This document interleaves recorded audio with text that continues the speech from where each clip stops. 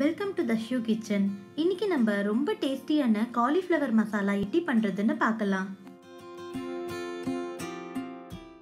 Cauliflower clean பண்ணி பெரிய பெரிய பூவாக கட் பண்ணி 2 கப் அளவுக்கு எடுத்து வச்சுருக்கேன். ஒரு பேனில் தண்ணி கொதிக்க வச்சுக்கிறேன். தண்ணி கொதிச்சதும் இந்த காலிஃப்ளவரை ஆட் பண்ணி உப்பு அது கூட 1/2 டீஸ்பூன் ஆட் பண்ணி 2லேருந்து 3 நிமிஷம் கொதிக்க வச்சுக்கலாம். தண்ணியை வடிகட்டி தனியாக எடுத்து வச்சுக்கிறேன். பேனில் 2 டேபிள் ஸ்பூன் ஆயில் ஹீட் பண்ணிக்கிறேன். எண்ணெய் ஹீட் ஆனதும் பட்டை 1 இன்ச், 3 லவங்கம், 1 நட்சத்திர பூ போட்டுக்கிறேன்.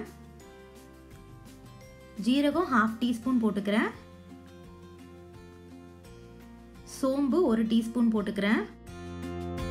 வெங்காயம் 1 சாப் பண்ணி வச்சுருக்கேன், அதை போட்டு நல்லா வதக்கி விட்டுக்கிறேன்.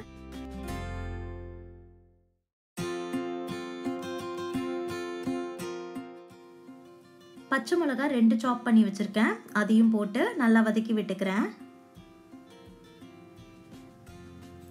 இஞ்சி பூண்டு விழுது 1 டேபிள் ஸ்பூன் ஆட் பண்ணி நல்லா வதக்கி விட்டுக்கிறேன். ஒரு 2 நிமிஷம் வரைக்கும் நல்லா வதக்கி விட்டுக்கலாம். தக்காளி 2 கட் பண்ணி வச்சுருக்கேன், அதை போட்டு நல்லா வதக்கி விட்டுக்க போகிறோம். தக்காளி சாஃப்ட் ஆகிற வரைக்கும் வதக்கி விட்டுக்கணும்.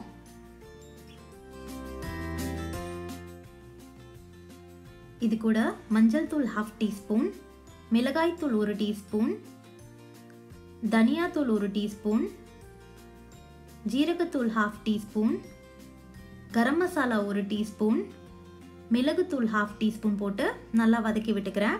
அந்த மசாலா ரா ஸ்மெல் போகிற வரைக்கும் நல்லா வதக்கி விட்டுக்கணும்.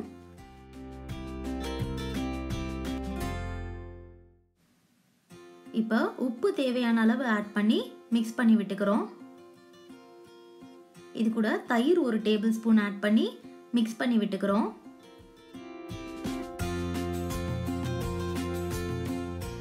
இப்போ வேக வச்சிருக்க காலிஃப்ளவரை இது கூட ஆட் பண்ணி மிக்ஸ் பண்ணி விட்டுக்கிறோம்.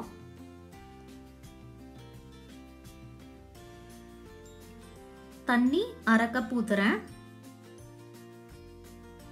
இதை நல்லா மிக்ஸ் பண்ணி விட்டுறலாம். கவர் பண்ணி மீடியம் ஃப்ளேமில் இது ஒரு 5 மினிட்ஸ் நல்லா கொதிக்கணும்.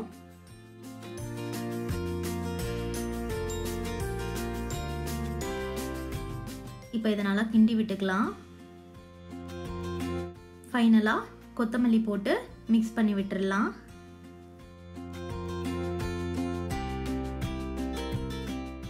சுவையான காலிஃப்ளவர் மசாலா ரெடி. இதை நீங்கள் சப்பாத்தி, தோசை, ரைஸ் எது கூட வேணாலும் சர்வ் பண்ணலாம். ரொம்ப சிம்பிளான ரெசிபி, ரொம்ப டேஸ்டியாக இருக்கும். நீங்களும் கண்டிப்பாக ட்ரை பண்ணுங்கள். உங்கள் கமெண்ட்ஸை ஷேர் பண்ணுங்கள். இந்த ரெசிபி உங்களுக்கு பிடிச்சதுன்னா தர்ஷு கிச்சனை சப்ஸ்கிரைப் பண்ணுங்கள்.